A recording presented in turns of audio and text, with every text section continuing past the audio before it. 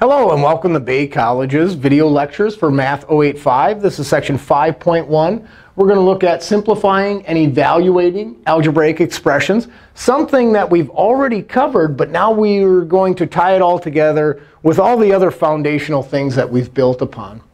Now, if we recall, this is the foundation of math. This is order of operations.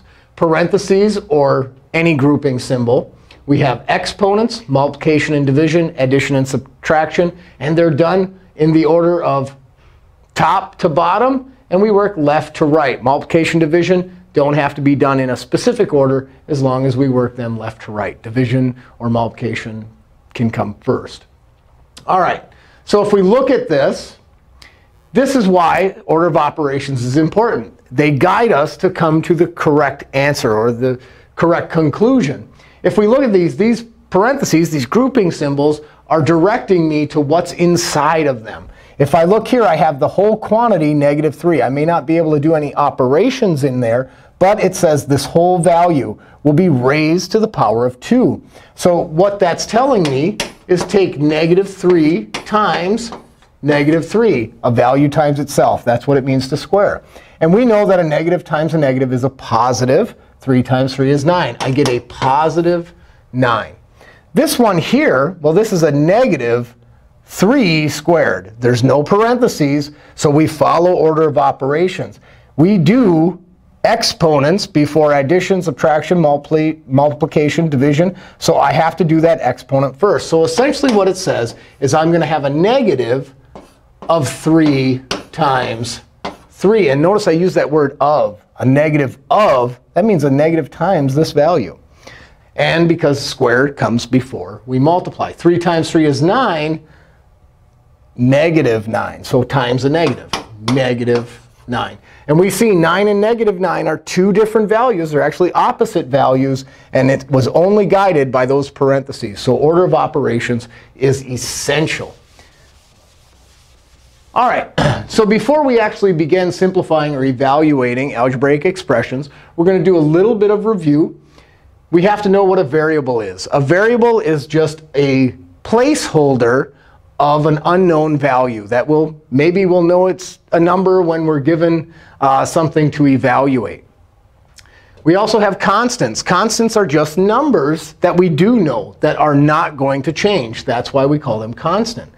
And terms are the combination of numbers and variables raised to particular powers. The terms is the product of numbers and variables.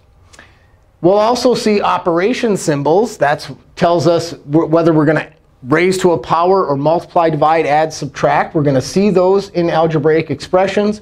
And we're also going to see grouping symbols, those parentheses, or maybe even absolute values, things of that nature. So we have to know what these things are. All right, let's review what our terms are and what their coefficients are.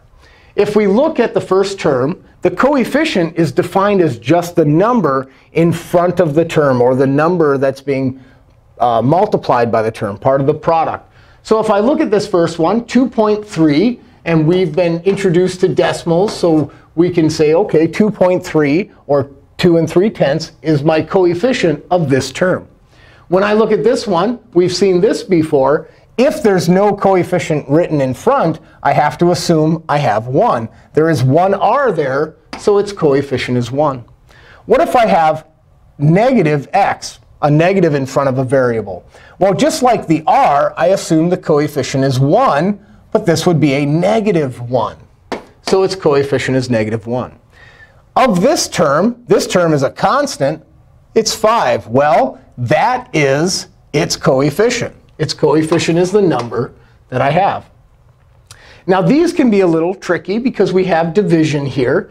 But we can think of this in the same way we thought of this or this. It is a 1 in front of there. Now we look at all the numbers of this single term. We have 1/6. Well, that's a number in itself. That's a rational number, 1/6. Same thing if we have a negative. I can look at this variable and say, well, there's a 1 there. I can imagine a 1 there. 1/4. Well, it's a -1/4, or a -1/4. So hopefully we're comfortable with determining coefficients. The other thing we have to determine is like terms. In order for a term to be like, it has to have the same variables, and each respective variable has to be raised to the same power. So let's look at the first example. They both have an x and a y. The x is squared. This x is squared. The y is to the first power. This y is to the first power. So these would be like terms. They each have an x squared, and they each have a y to the first power. So they are like terms. Let's look at the next one. We have xy and xy squared.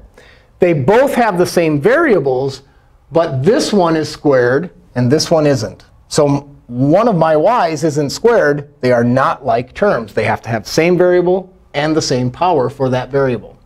The next one, we have a, b, and c. We have a, b, and c. So they have the same variables, but their powers, we have to be very careful. A and a are to the first. That's OK. B is to the first. This b is to the second. That tells me right there they're not like terms. Well, this one's squared, and this one isn't. So that also tells me they're not like terms. So these are not like terms. If we look at these are just numbers, -5 and 4. Well, numbers are just constants. Constants are like terms. There is no variable for each of them. So that variable is raised to the same power. There isn't one. So we can say -5 and 4 are like terms. They're just numbers. Now here's where we have to be careful. And sometimes we have to go back and identify the terms. The term of this, or excuse me, the coefficient. The coefficient of this one would be 1/7.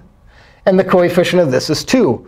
Now that we've identified the coefficient, let's look at the variable. This variable is x to the first power. This one is also x to the first power.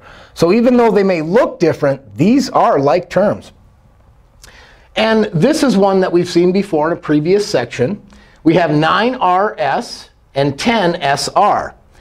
If I identify what my variables are, I have an r and an s. And here I have an s and an r. So they each have an r, and they each have an s. They are all to the first power. So I know that, yes, these are like terms. Just because their order isn't the same doesn't mean that they're not like terms. These are like terms because multiplication is commutative. If I have 2 times 3, well, that's the same thing as 3 times 2. The order doesn't matter as long as they are the same variables to the same power. So these are like terms. All right, let's move on to actually evaluating an expression. When we evaluate expressions, we're given the values. We follow order of operations. And that's why we touched on that at the beginning of the video. But by this point in the class, you should be very comfortable with order of operations. Evaluate if x equals 4 and y equals 6. This is what I call plug and chug. For the x, I'm going to put in the given x value. So I use parentheses. For the y, I'm going to put in the given y value. And I use parentheses. And now I can do the math, but I follow order of operations.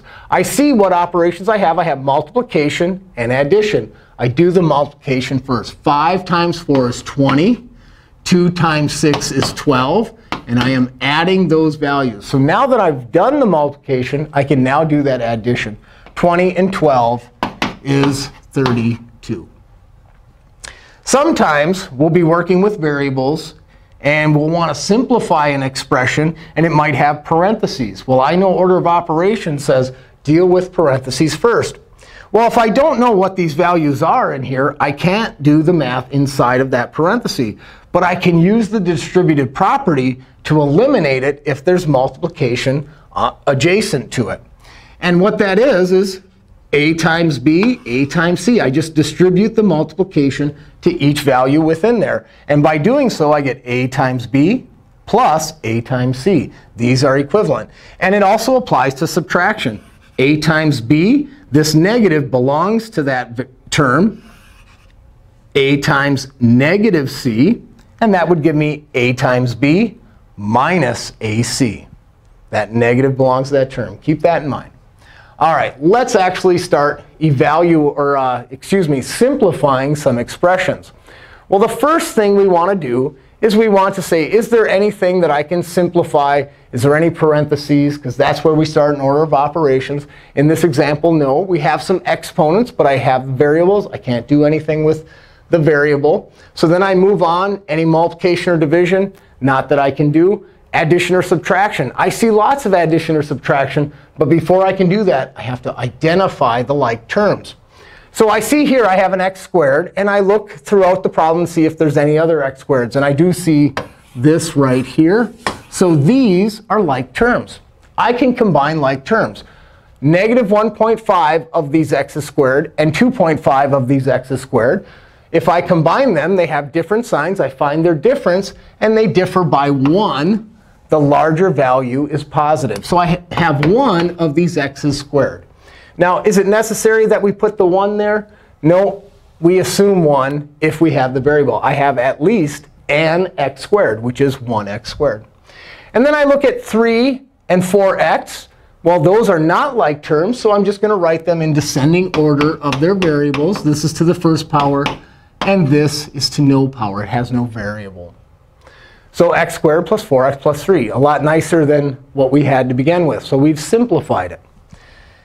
If we look at this example, here's where we can apply that distributive property. Because if I don't know what a and b are, I can't subtract 4 times the b value. So I have to move on from there. And I see I have 5 times this entire quantity. Here's where I can use the distributive property. 5 times a and 5 times a negative 4b. That negative belongs to that term. So 5 times a negative 4 is negative 20 times b. Same thing here. I have parentheses, and I have multiplication outside of it by adjacencies. This negative belongs to that number. So when I distribute it, I'm going to use that whole value. Negative 2 times a would be negative 2a. And negative 2 times a negative b. This sign belongs to that number. A negative times a negative is a positive 2b. Be careful with those signs. Now that I was able to eliminate the parentheses, now I'm going to check to see, do I have any like terms? Well, I have an a term, and I have another a term. Both are to the first power, so they're like terms. 5 of these a's minus 2 of these a's gives me 3 of these a's.